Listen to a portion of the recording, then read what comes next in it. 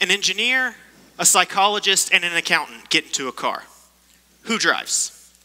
As an engineer, I would say the engineer should always drive. Advances in the capabilities of artificial intelligence have increased to the point where they're becoming more common in everyday life. Autonomous machines, such as self-driving cars, are no longer a thing of the future. These vehicles are being integrated into society, but there's still a lack of information as to how people will accept this new and innovative technology. I am one of 3 members of an interdisciplinary team who researches user acceptance of autonomous vehicles. In order to research user acceptance of autonomous vehicles, we created a virtual reality simulation which allows users the experience of riding in a self-driving car as it reacts to different scenarios. And while our research is interesting, and we will share bits of it with you, what we really want to share with you is how our research is only possible because the 3 of us, from drastically different fields and research backgrounds, connected. Before my work with autonomous cars, I worked with a NASA research team. They were developing the Ground Collision Avoidance System, AutoGCAS. This system was being developed to help stop controlled flight into terrain, which makes it less likely for a plane to fly into the ground. In doing this research, they asked pilots their opinion of the system.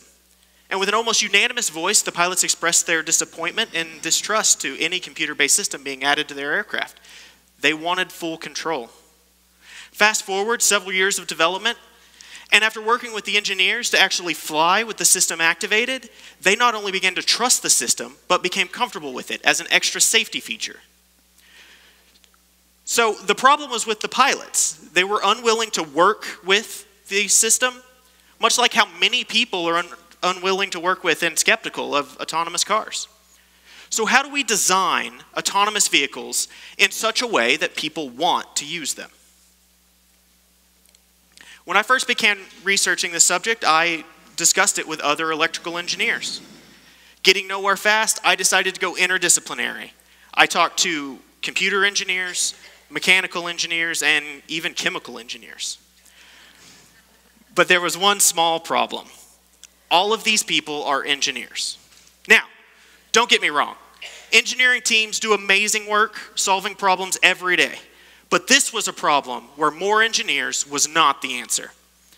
You see, when it comes to what people want in a self-driving car, an engineer can solve the problem of how to make it happen.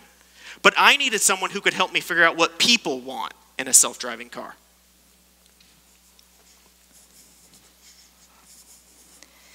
An engineer, a psychologist, and an accountant get into a car. Who drives? I would propose that the psychologist, whether they're in the driver's seat or not, could make you think that they are doing the driving. I'm Allison. I first met Nathan in the semifinal round of a gladiator-style jousting tournament. It was sponsored by our Graduate Student Association in an effort to encourage interdepartmental interaction. Each department on campus put forth a representative who then battled it out with padded jousting sticks on inflated podiums in a head-to-head bracket-style competition. I represented psychology, and Nathan represented electrical engineering. Nathan won our duel, and later the tournament. But most importantly, we had both made a connection with a researcher outside of our own field. And after knocking each other off of our respective pedestals, we spent time over the next year discussing our research endeavors and the problems we were facing.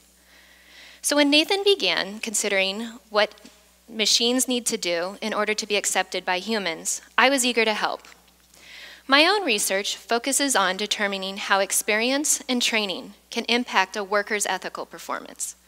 I ask questions such as, what do people need to know in order to be ethical in their careers? And now Nathan was trying to ask, what do machines need to know, or rather do, in order to be ethical according to human standards? So when Nathan and I began collaborating, we discovered that when 2 researchers from such different fields work together, communication is a challenge. At times, I have been convinced that psychology people and engineering people speak 2 completely different languages. For example, if we discuss trust, Nathan would say from an engineering perspective that it has to do with reliability, meaning you have something you can rely on to do what you want it to do.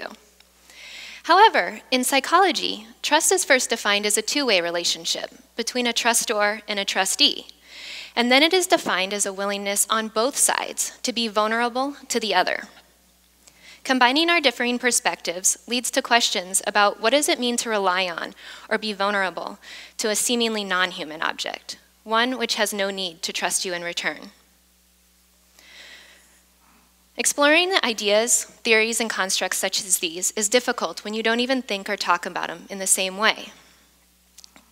Collaborating can lead to more questions than answers at first, and communication is essential for the advancement of interdisciplinary research and the achievement of its related benefits. So working together, Nathan and I learned that our first goal of interdisciplinary communication was to just agree on shared research questions. Some of our research questions became, why would somebody want to use a self-driving car? What do people care about when it comes to trusting a machine? And how important is it for somebody to understand the technology, for them to trust its design? After agreeing on research questions, our second goal of interdisciplinary communication was to create a common language. We needed a framework of shared understanding on which we could base our research endeavors, one which would encompass relevant knowledge from both our fields. This is again where interdisciplinary work is challenging. Each representative must know their own field well enough to discern the important information, and then translate it in a way that can be understood by the other. In order to create a comprehensive framework, we first had to collect and assemble information from both of our fields. Psychological theories of reasoned action and behavior helped us to understand that humans behave in ways that align with their attitudes towards an object, their expectations of societal norms, and their belief in their ability to control their own behavior and outcomes. Previous technology acceptance studies showed acceptance rate of old new technology, such as cell phones and email, and their usefulness in the workplace. So piecing together such prominent theories and research findings from our respective fields, we were able to create a framework of human acceptance of autonomous vehicles. We call this the Safety Critical Technology Acceptance Model, or CTAM. The model incorporates theory of reasoned action items around how attitudes towards the cars themselves, the decision-making strategies, and any governing authority or regulations can lead to whether or not somebody will choose to ride in a self-driving car.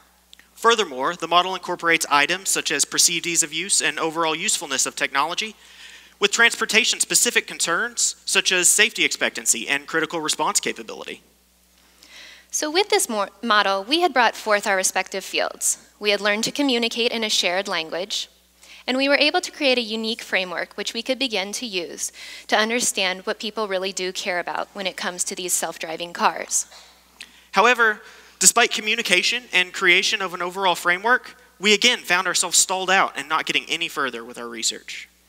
We needed to move our model from theoretical into action and assessment. But the question was how? We needed direction. An engineer, a psychologist, and an accountant get into a car. Who drives? The accountant, because you can always count on them. I'm Sarah. Last year, I took a psychology course, and through this met Alison. I learned about the research that she and Nathan were working on, and it was fascinating. Engineering and psychology working together to study autonomous vehicles. I wanted in. I could see that they were struggling with action. When you bring minds together and get them thinking and communicating, it can be really easy for things to stay in theoretical discussion for too long. This was happening with Nathan and Alison, and this is where I fit in. They needed structure. Structure is crucial to interdisciplinary research. Without it, things can get stuck. And the structure that they needed was having another person on their team with a background in planning and organization, a business person. From my business perspective, planning is key to any project. It is just as important in conducting an interdisciplinary research study. It is essential for people from such different domains to make a shared plan and be organized in moving towards a defined goal. Because I was joining the team after some of the theoretical discussion, I was in an excellent position to drive the project into action.